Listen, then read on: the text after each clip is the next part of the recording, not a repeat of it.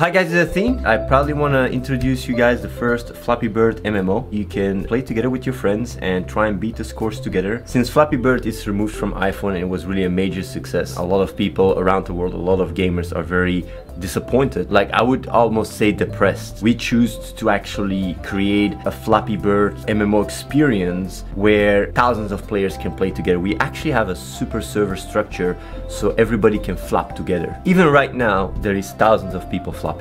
Right now. The top score right now is 5. I'm actually even considering of giving Razor Gear on the top score. We will see. The experience is amazing. It's a bit harder than Flappy Bird because I have read a lot of complaints that Flappy Bird is a bit too easy. But at the end of the day, your investment really pays off. With Flappy Bird MMO, you really can compare with your friends. The experience is amazing. You get to see all the chickens and stuff. While you're playing, you actually see the players around you. For the first time ever, it's actually Flappy Bird with a sense of community as well. Join the MMO Flappy Bird experience. We actually are opening the servers up exclusively only for one day so you guys can flap together.